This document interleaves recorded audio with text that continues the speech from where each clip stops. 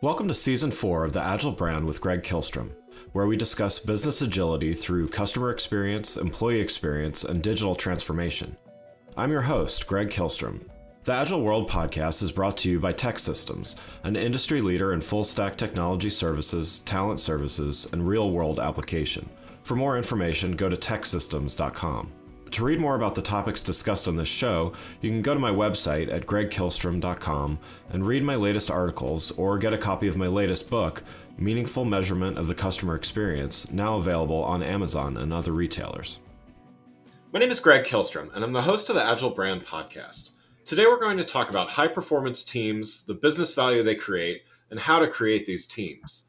To help me discuss this topic, I'd like to welcome John Estafanous, founder and CEO of RallyBright. John, welcome to the show. Thank you. Thank you very much, Greg. I'm happy to be here.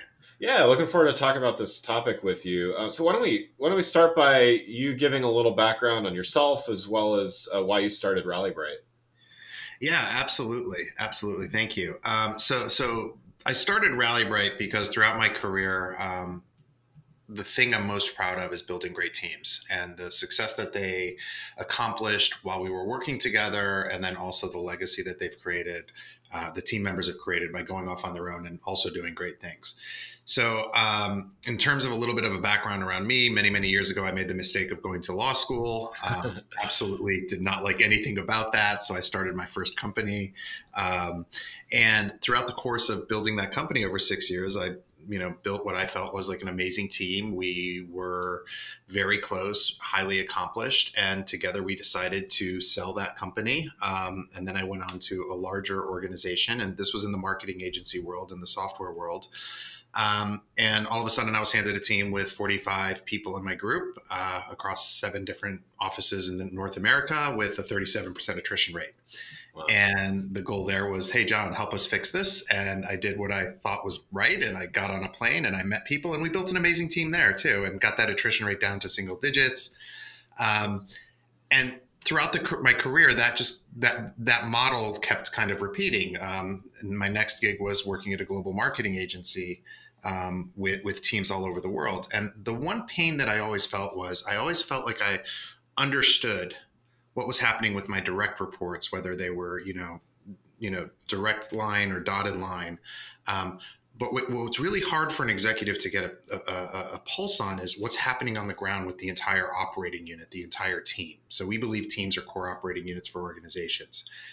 And to be able to get that insight in a normalized, quantified way, to me would have been amazing because I'm a data junkie. I like process.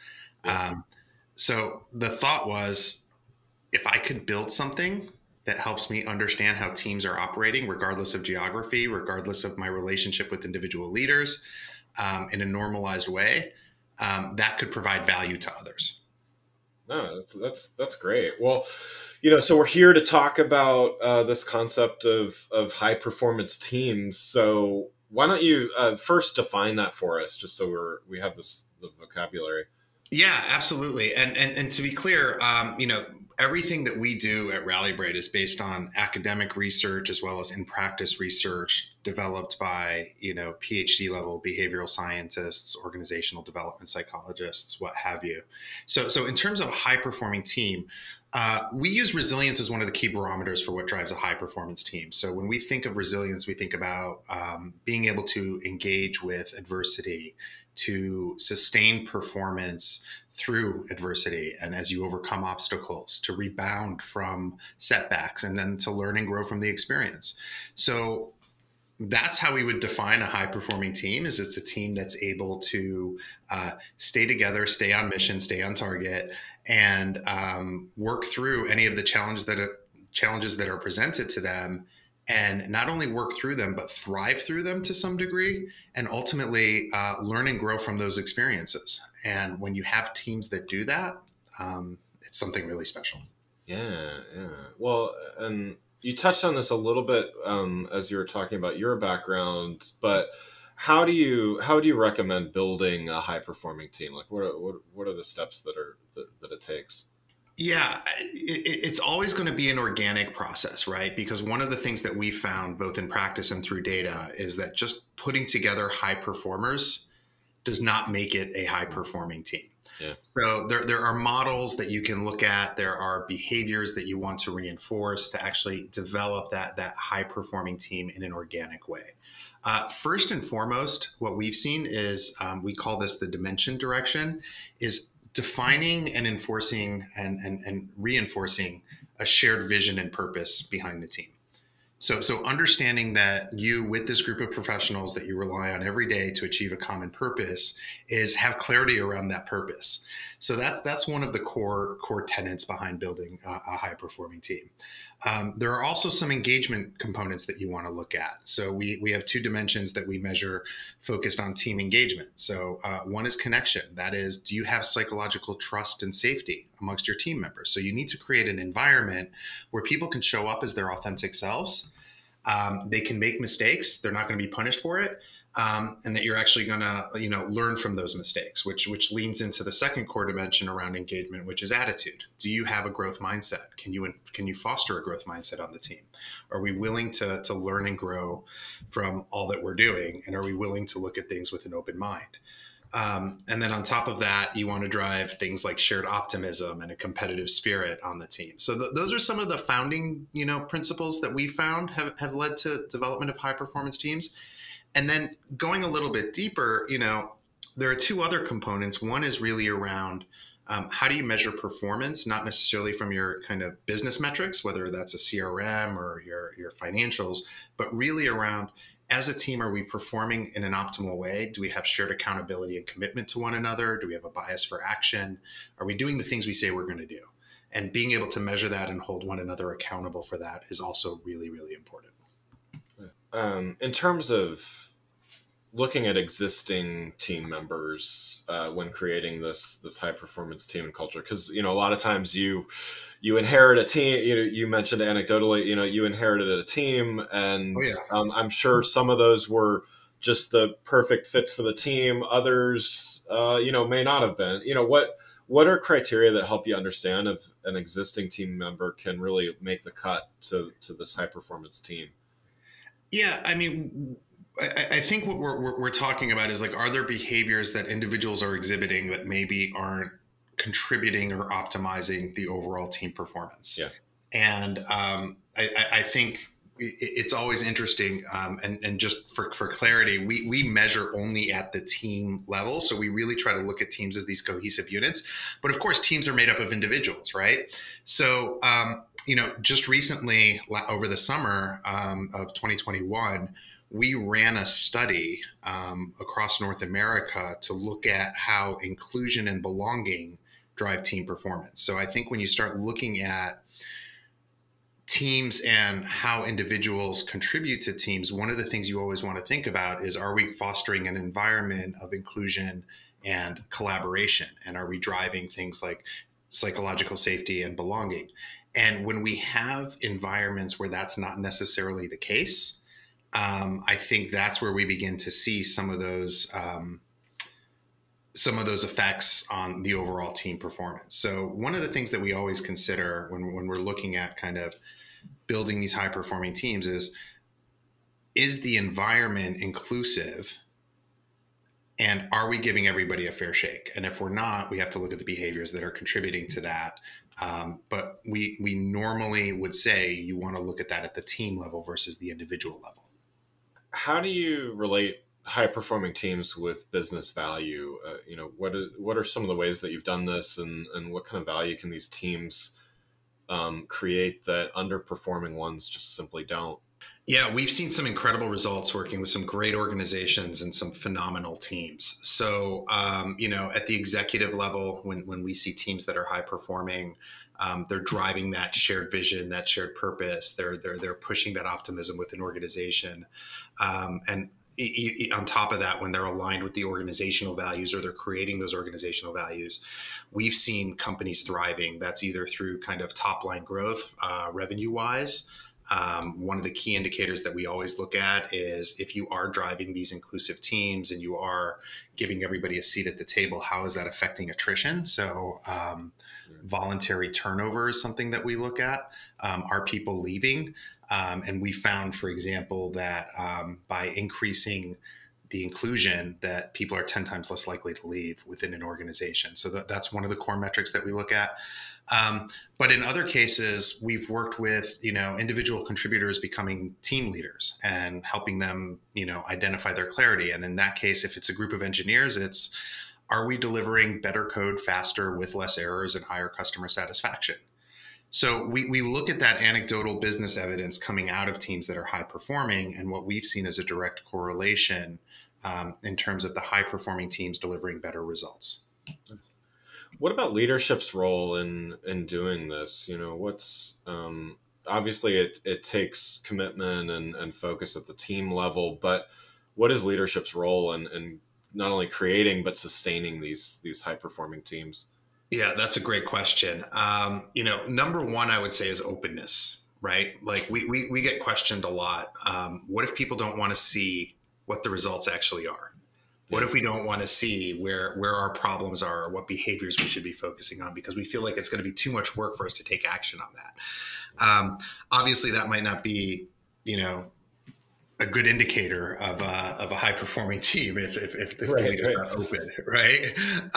So generally, first and foremost, it's that openness and transparency, being able to really kind of take a step back and say, we have real interest in understanding on how to improve. So it's that commitment, right? It's that commitment, just like we talked about around the teams, also around the individuals. Are we willing to engage with adversity or challenges? Yeah. If we are engaging with those, can we sustain our performance through them? And can we actually come back stronger and having learned something? So when you have a leader who's willing to engage, they're willing to work through what they need to with the collective voice of the team, and the team feels empowered. And that's definitely driven by leadership. The behaviors that drive openness and authenticity and psychological safety, those are all modeled after what a leader supports, encourages, and actually presents on their own. Yeah. So those are the big things that we've seen. Yeah. And as far as measurement, I know you touched on this some already, but what are some of the ways that you measure performance and that you can tell how your team is performing? I would say, both more immediately as well as over time. Yeah, so it's a great question. And one of the things I always struggled with, and I think a lot of leaders struggle with, is I kind of get it from a soft kind of, the soft skills are important, and I understand how to implement those. And, I like to say we help measure some of the soft skills. So how do you measure those? You look at the behaviors. You look at how the behaviors are manifested. As a group, you look at how individuals identify against specific behaviors or characteristics that are present on a team, and you basically survey and score them.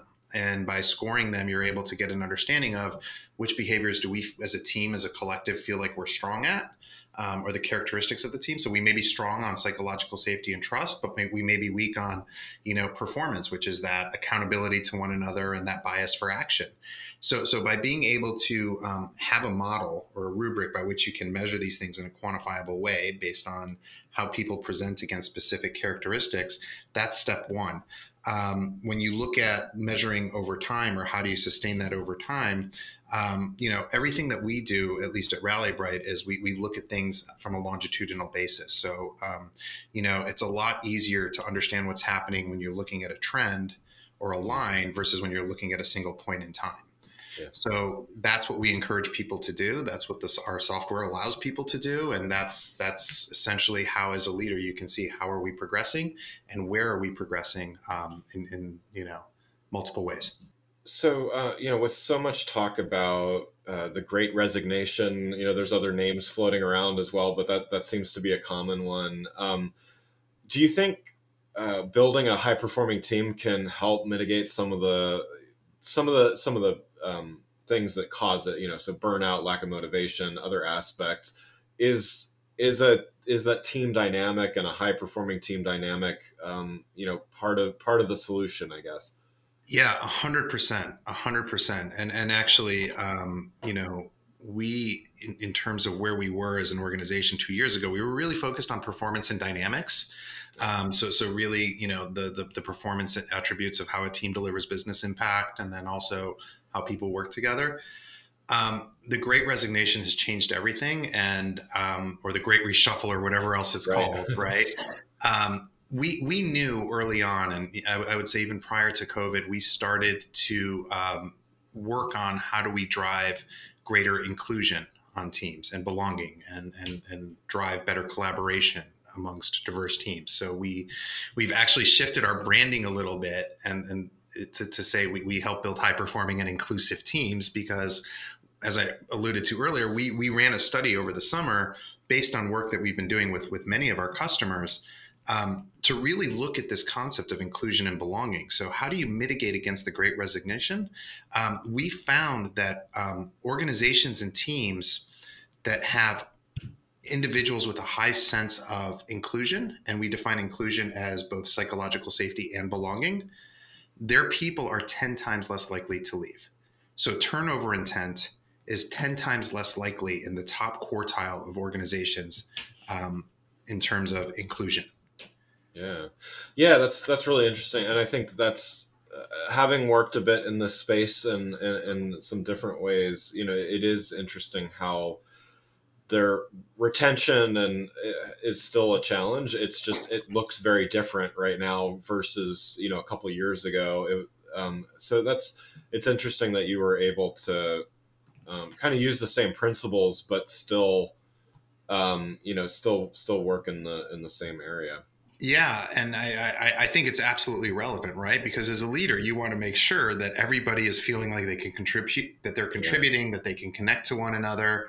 And what we've seen over the last 2 years has been a paradigm shift in terms of the workplace. Obviously, even prior to COVID, we were talking about remote work and hybrid teams. But what we've seen is, now only a third of people want to return to the office. Burnout's at a 12-year high. 40% of people are looking for new jobs. And there's a lot of purpose-driven reshuffling, meaning if people don't align with the purpose, and if they don't feel like they can contribute to a shared purpose within an organization, they're much less likely to stick around or come join you. Yeah. Well, and to the point about the remote and hybrid, what have you seen in is it harder to get teams aligned? Is it the same? What have you seen from your, because you have an interesting purview over this as far as team dynamics. So what are the trends that you're seeing? Yeah, so we've seen three major trends. Number one, that connection on teams, that interpersonal relationship amongst team members specifically. That actually has gotten a lot stronger, or it got a lot stronger at the beginning of the pandemic and maybe for the first 6 to 12 months. Yeah. And the hypothesis there, and originally we were worried about that. We were like, oh my gosh, relationships are going to deteriorate. But we found relationships within teams have actually gotten stronger, or got stronger initially, because people were more empathetic. We were all going through the same kind of work, school, life shuffle, right? Everybody from the CEO down to the frontline workers, we were all worried about what was happening.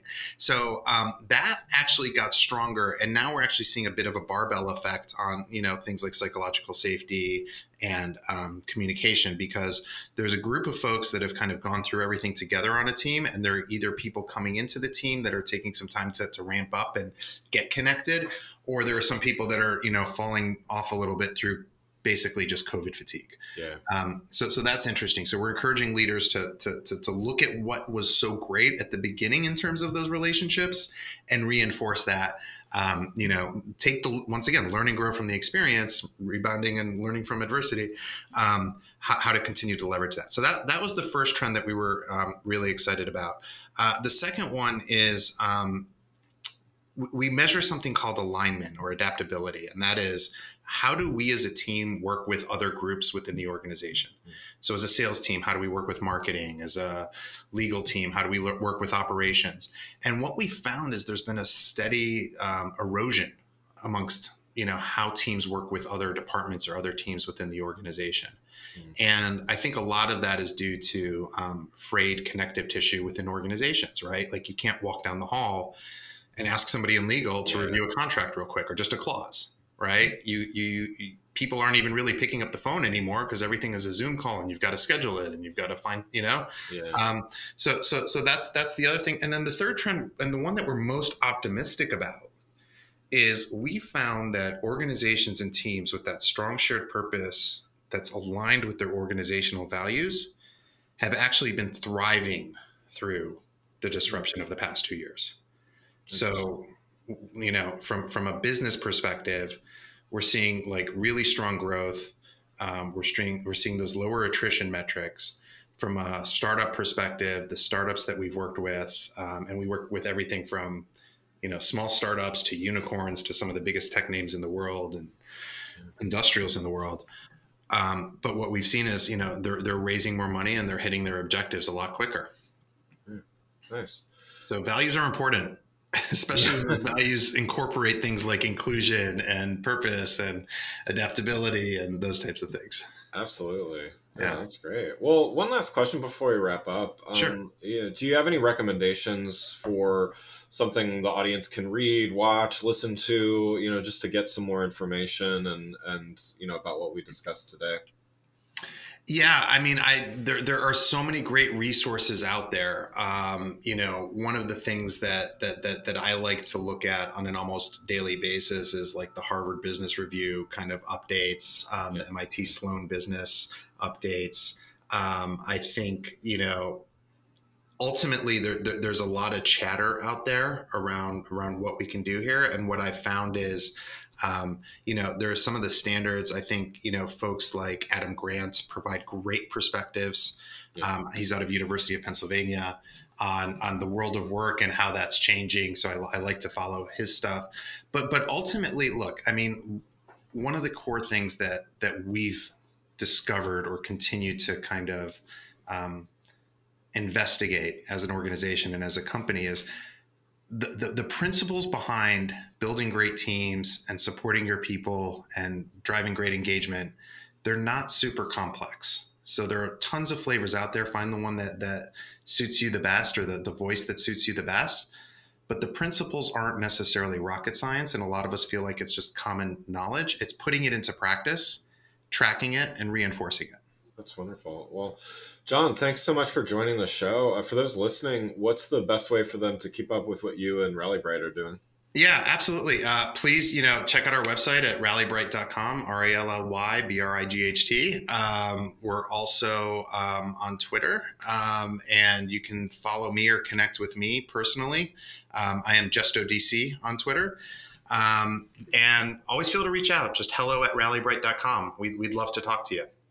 Wonderful. Well, again, I'd like to thank John Estafanous, founder and CEO of RallyBright, for joining the show.